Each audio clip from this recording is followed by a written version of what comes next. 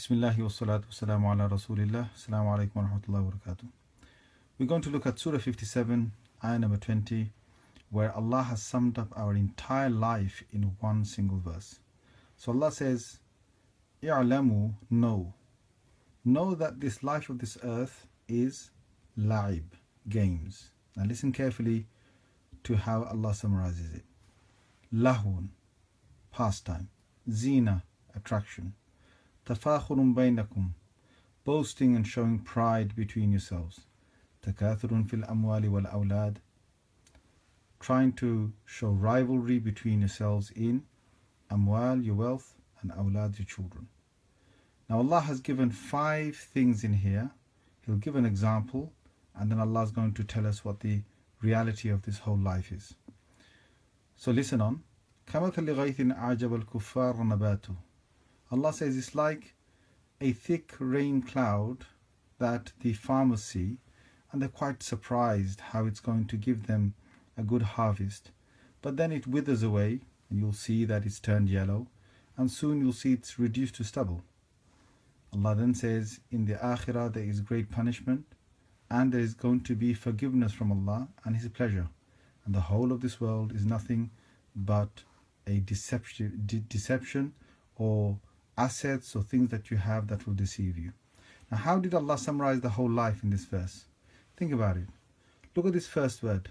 Allah says that the life of this world is going to be like games. When someone is young, all they want to do is they want to play games. Young children want games. When they get to be older, they want amusement and pastime. So the difference between that and this is more kind of physical games. Whereas here you start to get into the mental games, or you start to see amusements where it's entertainment, pastimes, people start to then get to console games and so on. Things that will pass their time by playing these. Then when they grow a little bit older, they're in the teenage, you will see that they want attraction. So they will attract people to their lives, to themselves, to their bodies. They will do a lot of things to their hair, to their face, just to get people to be attracted to them.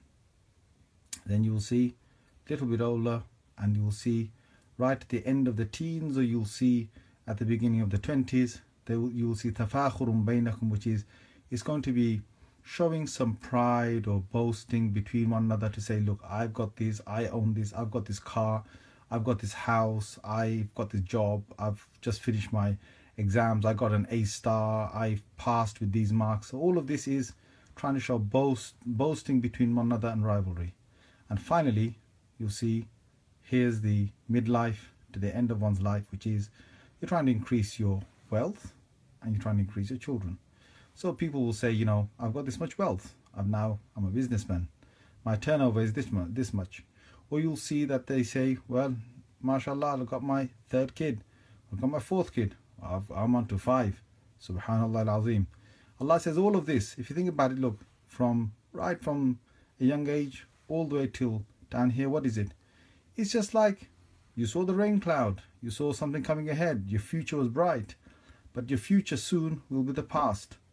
You'll soon see that the age that you have will turn to nothing, but in the end it will wither, it will turn yellow, and then it is stubble.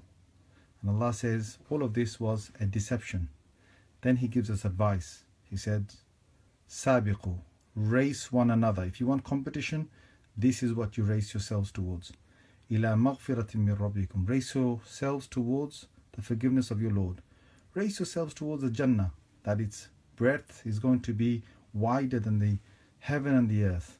It has been created and prepared for the people who believe in Allah and His Messenger.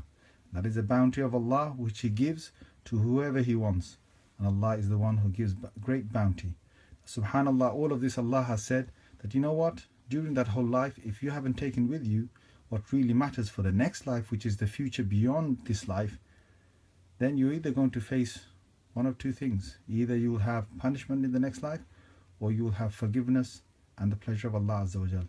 Make your decision. Assalamu alaikum wa rahmatullahi wa barakatuh.